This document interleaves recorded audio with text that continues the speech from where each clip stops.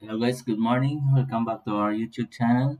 So in this morning, we'll teach you how to create a .NET 6 application that will use the Active Directory authentication. So there's no need to use or to input.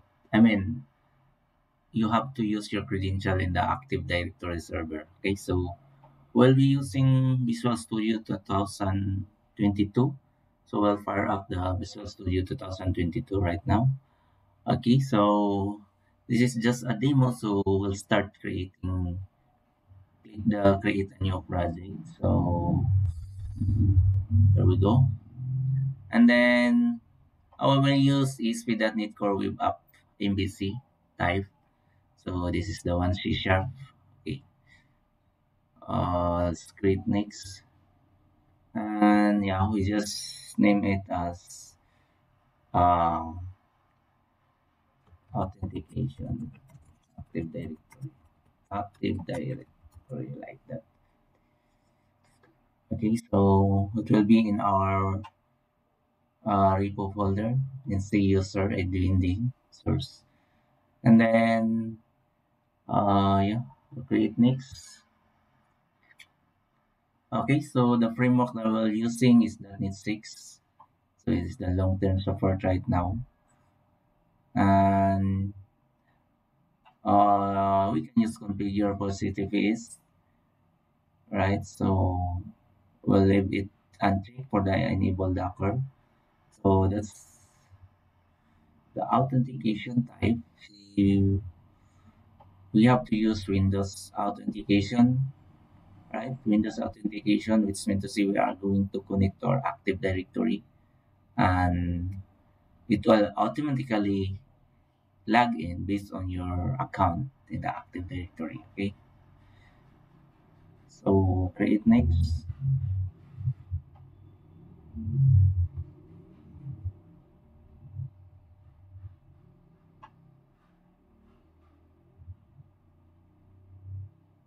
So the project now, the template that we use is with .NET Core web application in BC.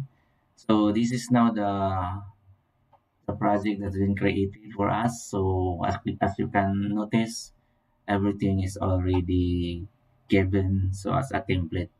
So we have the controller folder. By default, it's the home controller, and then we have the models and the view and the program that says the starting point, or I mean the where you can in .NET 6. This is where you can configure all your services, for example, and dependence. If you apply dependency injection, you can configure it here. As with us, the map controller is already by default controller home. So the default controller will be home, and the action is the default tips index, and there is an ID for the option parameter. But you can change it what you are going to have as your default. So if you run this, it should be in the home controller.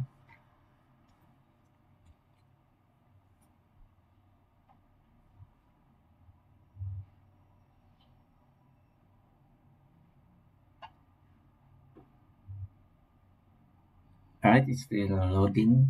So I'll be running in my local host. So that is localhost 712. So it's by default, but you can also browse to uh, home plus index like that. So it's just the same. Okay, so this is what I'm talking about Windows authentication using Active Directory. So this is my username, Edwin D. My Active Directory name or the organization is Lincora. So by default, I already logged in using this Active Directory account, which is Edwin D, and the password is by default is already given. However, if you want that you have the username password you need to type will not automatically log in, you can do that as well. So all we have to do is uh, this is This is yeah, this is okay, we go to setting. I think this is not the one. Uh, we'll just close it first, and so you can see we have not created anything yet, and it's automatically logged in here to the Active Directory. So you need to browse. I will use Google Internet Explorer first.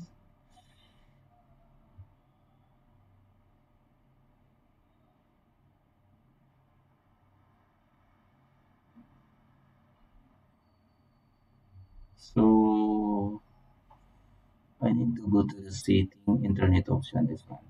So the internet option you can do security, and I think this is the custom label, and you look for the authentication. Think it's here. Yeah. User authentication. So by default, it's the automatic log on in the internet zone. So that is why I did not need to input my username and password, but this just connect me to the Active Directory. Now, if you want to log on to prompt or user and password, you select this one. I'm going to click OK. And of course, this is yes, OK. And we will run it again. And we will use the Chrome now. It's OK.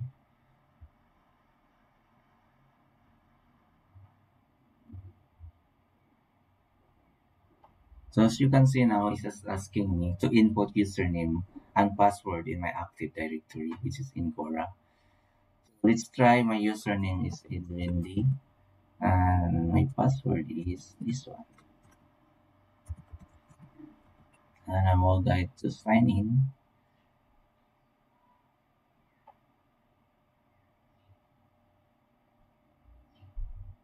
Can I sign in? Still loading. Oh my god, what happened? I think I need to specify the domain name, Quora.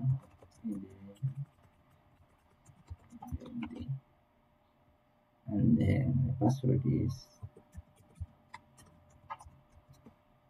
just try again. Alright, see? So I now log into our directory, our application, that the authentication is Windows authentication using Active Directory.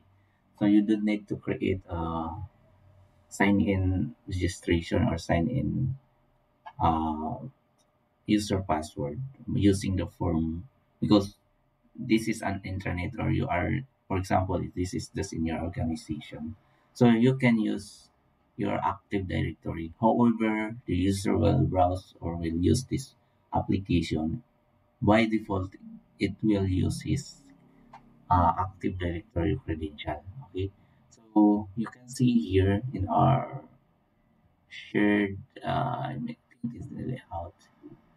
This is the main page. Okay, so where can we find that? Hello, this one. This is what we use. User that identity, that name. So that is the Windows Active Directory name.